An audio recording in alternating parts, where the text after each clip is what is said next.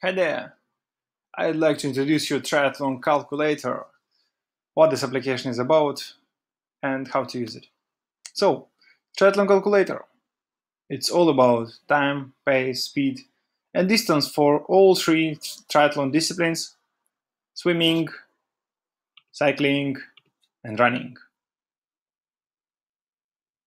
Yeah, I know there is a fourth one. It's nutrition, but this is not something I can help you with.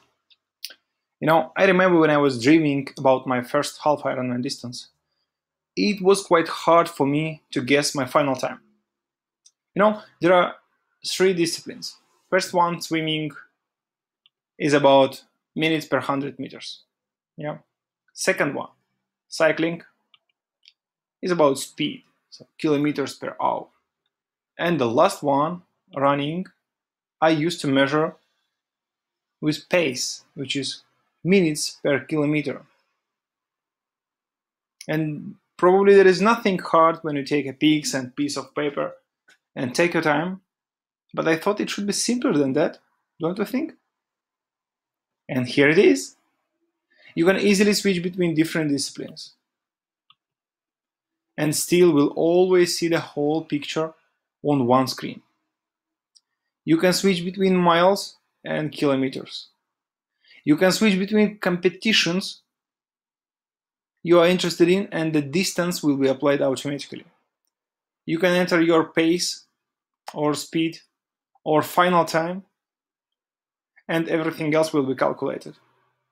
Let's see it in action. Let's check whether I'm ready for Ironman in 11 hours. Yeah, so this is the Ironman distance everywhere.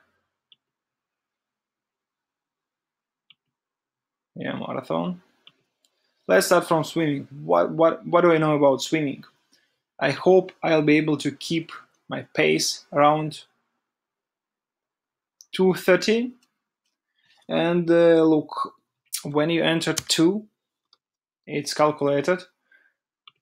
When you enter 30, okay, when you enter the second number, it automatically goes to the next item. So I can enter here 0, 2. You see, focus automatically switch to 30 and 30. So you can put here and just enter the whole string, like 0, 1, 30, 5, 0, 0. Yeah. Okay, never mind. So 2.5. Let's go to cycling. My speed is about 30 kilometers per hour. Not that bad. And running. My running should be around 5.5 minutes per kilometer. 5:30. Yeah, that's okay. Transit zones. Let's say 4 minutes here, 4 minutes here. Doesn't look like I'm fitting in 11 hours. I need 35 minutes less. What can I do? I can get 15 minutes from swimming, I believe. Yeah. So instead of 35, we can put 20. Okay. And probably 20 minutes from cycling. Instead of 6 hours, maybe 5:40. 5:40.